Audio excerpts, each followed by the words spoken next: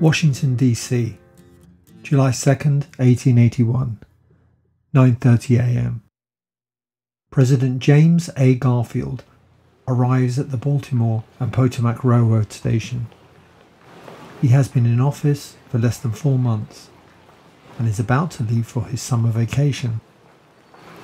A man approaches the president from behind. This is Charles Guiteau, a mentally disturbed individual with a grudge against Garfield. Guiteau fires a pistol from point-blank range. Garfield cries out, "My God, what is that?" flinging up his arms. Guiteau fires again.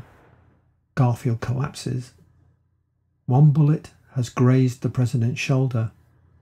The other strikes him in the back, missing the spinal cord before coming to rest behind his pancreas.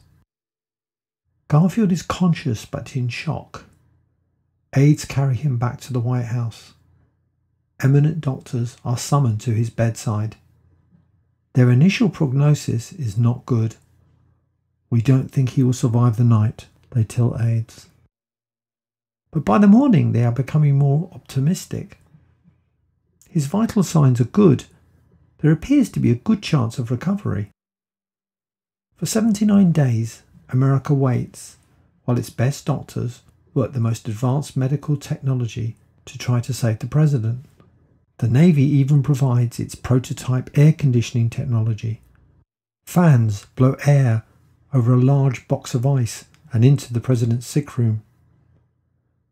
At times, Garfield seems close to recovery before succumbing to new infections. He also struggles to deal with the intense heat in Washington that summer. In September, Garfield is moved to the Jersey Shore, but his condition worsens. On September the 19th, the president dies, 2 months before his 50th birthday. What went wrong?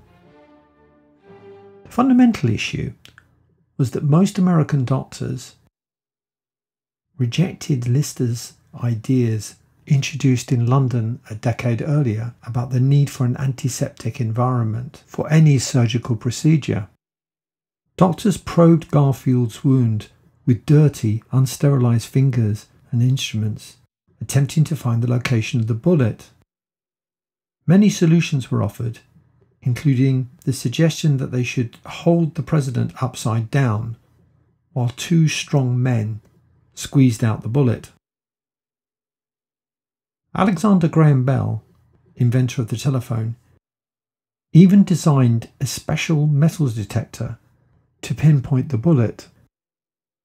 Unfortunately, the president's chief doctor insisted that the machine be only used on one side of the body. The wrong side, as it turned out. The only metal the detector detected came from Garfield's sickbed. As John Dickerson explains, poking and the prodding of the quote-unquote doctors and experts that probably ended up killing Garfield by introducing all kinds of infections. Just as he was getting better, they'd come in with a new cure and make him sicker. What the Garfield case shows is that a surgeon's clean hands may in the end prove more crucial to your survival than the fanciest medical technology.